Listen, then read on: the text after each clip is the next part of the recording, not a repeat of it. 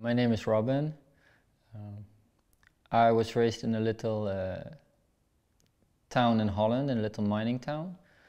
Very working class family. My father is a policeman. My grandfather is a miner. I grew up in one of those neighborhoods that were built post-war. They were built by the mine. You know, it's one of those neighborhoods like you see in the movie Billy Elliot. It's, you know, we all have the same garden, the same orange awning, the same car. The only thing that differentiates the houses is the names on the mailboxes. I was mostly raised by my grandparents because my parents were working every day, so I would be dropped off in the morning or be picked up in the evening. And so I was always with my grandparents and with the neighbors of my grandparents, and the neighbors of my grandparents were all of the same age as my grandparents. So it kind of exposed me to a different generation than that was mine. I grew up in a way out of time. Something that was really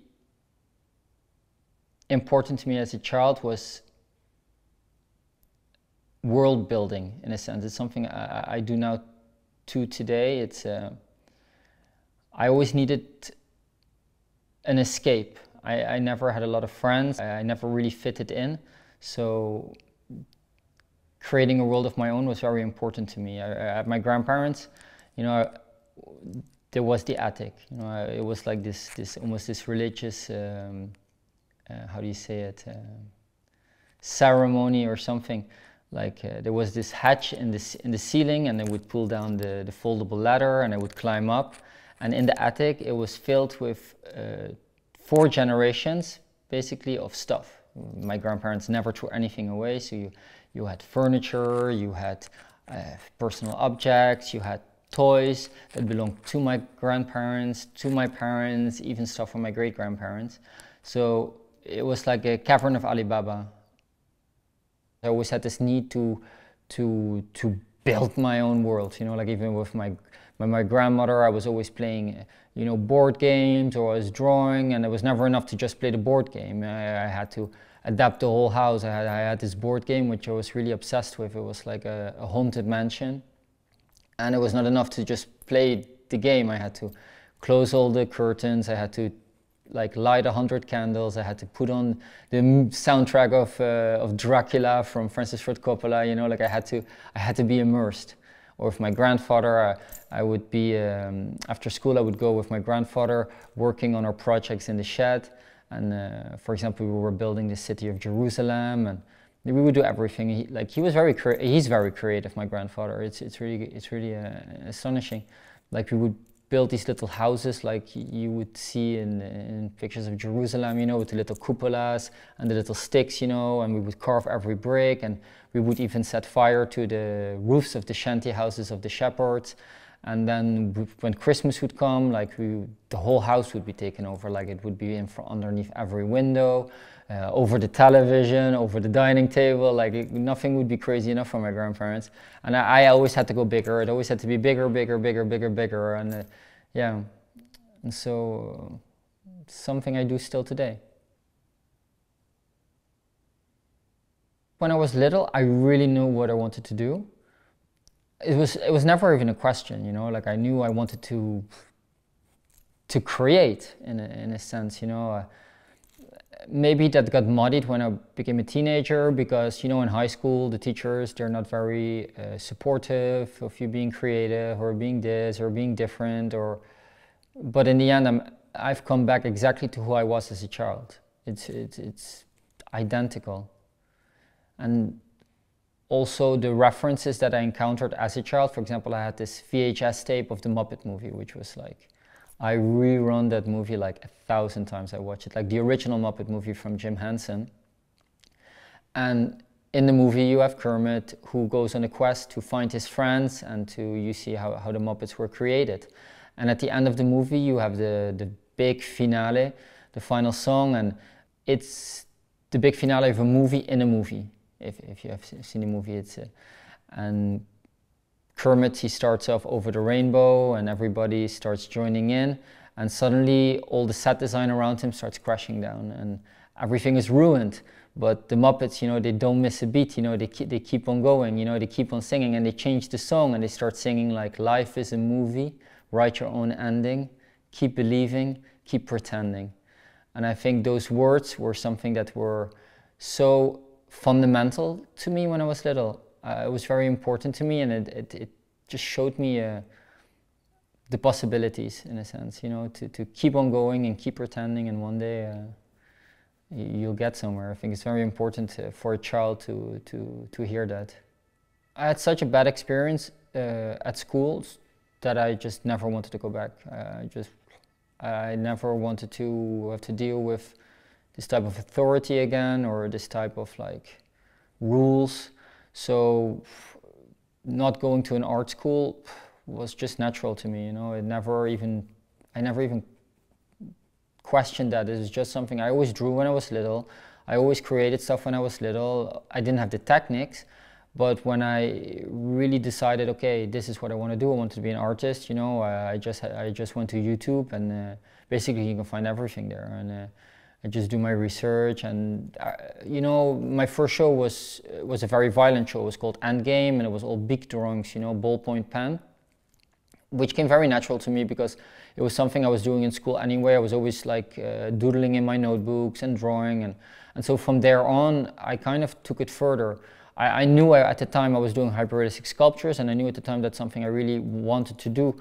So, and I had no experience making a hyperrealistic sculpture or working with silicone, or I had no clue, you know.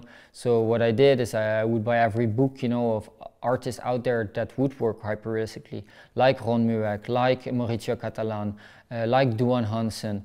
And I would look, you know, in the backstage pictures, I would look through the documentaries on them, what were the products they had lying around, you know, like I would buy those products, I would research those products, and little by little I taught myself how to do it.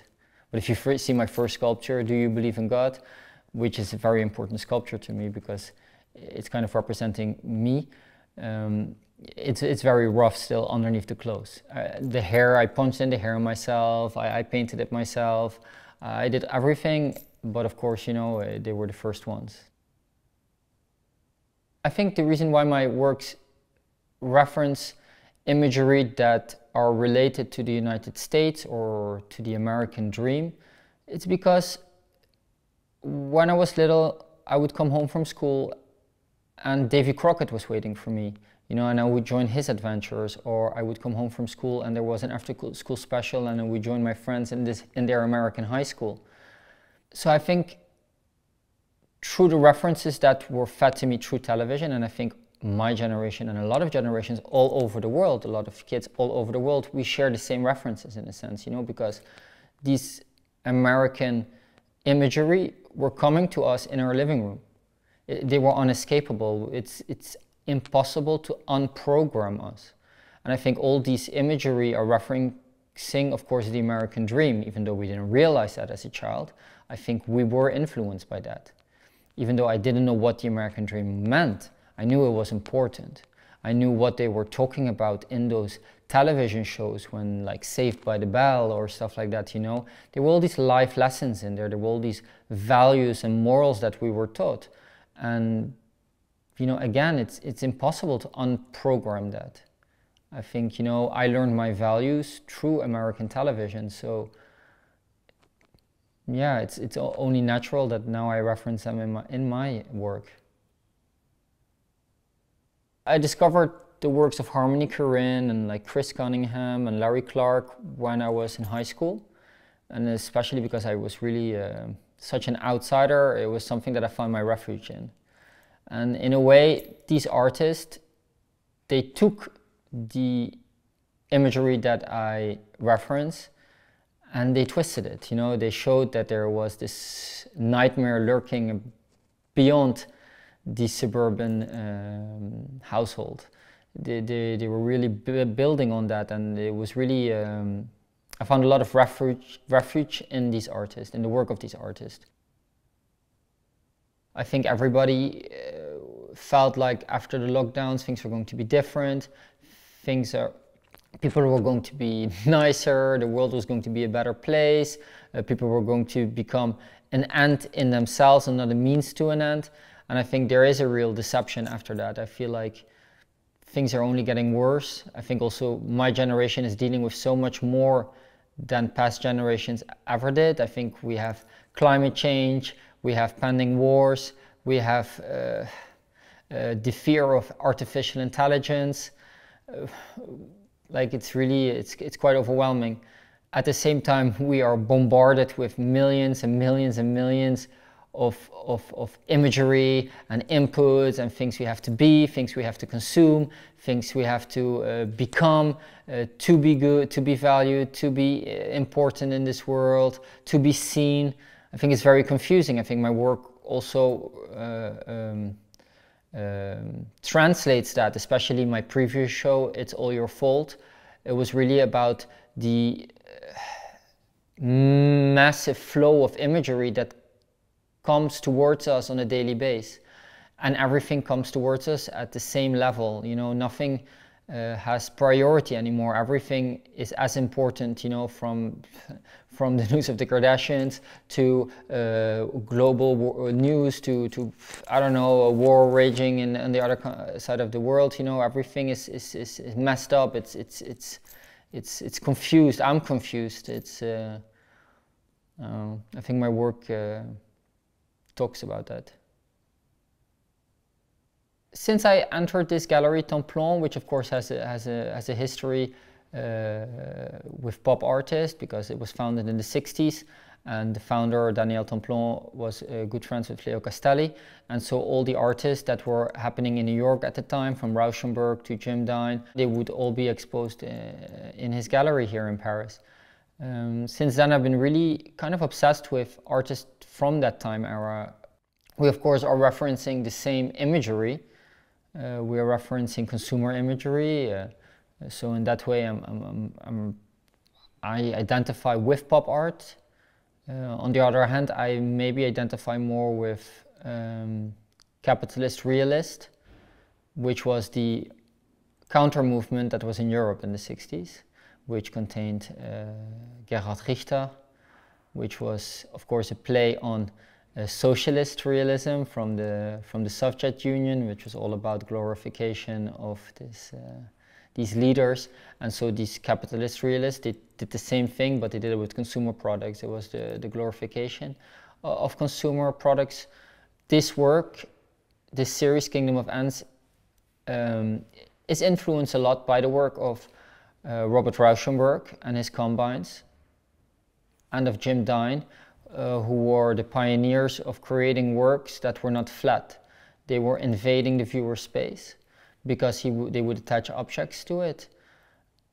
I think it's something natural for me to continue this type of work, or this tradition, as you might call it, because it reminds me of my play sets when I was little.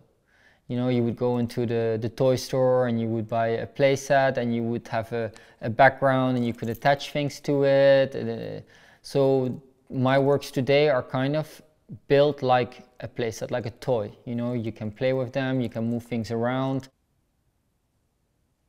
I think in my work it's important that there is a certain entertainment factor, because I think it's important for me to speak to everybody. I don't only want to speak to people who have a certain education and who can decipher certain elements in the work, is because they are familiar with this type of idea of the white cube gallery. You know, I'm intentionally using imagery that people know, that people have a certain emotion about. Imagery that, you know, as they would say about Andy Wall, imagery that already belongs to the audience. I think there is, of course, a manipulation on my side to do that, the same way that advertisements uses those imagery. It's because it evokes an emotion within the audience, and then I like to build upon that. I like to take that emotion that I know that is already present within the viewer and push it further, push it into the direction I want it to go. You know, I want to question that emotion that they are feeling. I want to question within them. I want them to think, you know, is that emotion that I'm feeling a right emotion or not, you know. For this show, Kingdom of Ants, I had a few goals in mind. One thing was that I wanted to create works that would function as a commercial billboard. I wanted works that felt like an advertisement in a sense. I also at the same time wanted to create a system that felt toy-like, that people could continue to play with, and that people can change even, you know, in the future. They can change themselves, they can move things around, they can add things, they can remove things. I think the sentiment of the show, it's really, it talks about my need for escape. It talks about my need for nostalgia. I think it's a need that is shared by my generation. You can see it within the trends that are today of going back to the 90s, that going back to the 80s, going back to the 70s. You can see it in a lot of different things. You can see it within movies. You know, everybody's remaking everything. It's all about remaking this, remaking that. I think this whole time is about that. I think nobody's really creating anything new anymore. And in a way, my work isn't either. I'm reusing stuff that were given to me through television, through the internet, through thing, and I'm recycling it into something new, into something that hopefully provokes the viewer. Most of the works contain imagery that are memories in a way, but at the same time they are memories that a lot of people will share all over the world. These are imageries, these images were the images on our toys. These images come from the movies we saw when we were little. These images come from advertisements. These are images that make me feel safe. These are images that make me think that the future can only be better. I think that in that point, this promise that the future can only be better lies the essence of my show. I think the show is about the disillusionment of that promise, because it doesn't look like it's going better. It only looks like it's going worse. That's why I'm clashing it with these materials like stainless steel, like aluminium, to symbolize this rupture between promises made and promises broken. This show tells a story. Every room tells a story.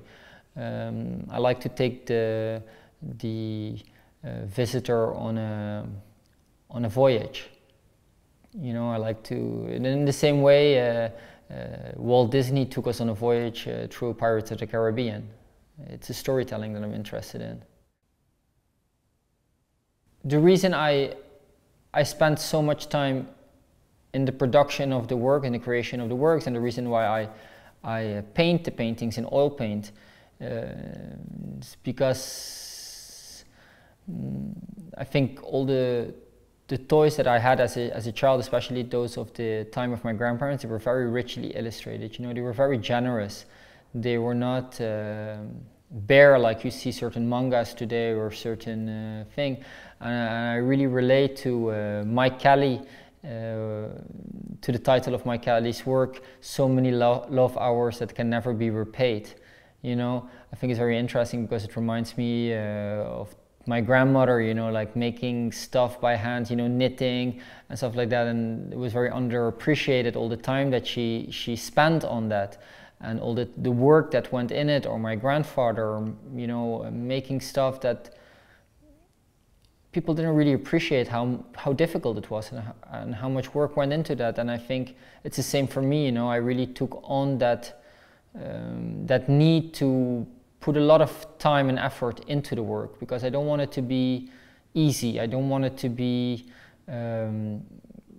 gratuitous. I want the audience, if somebody takes the time to go out of their house and come see my work, I want to be generous to them. I want them to have an experience, and I want them to leave with a feeling of enrichment.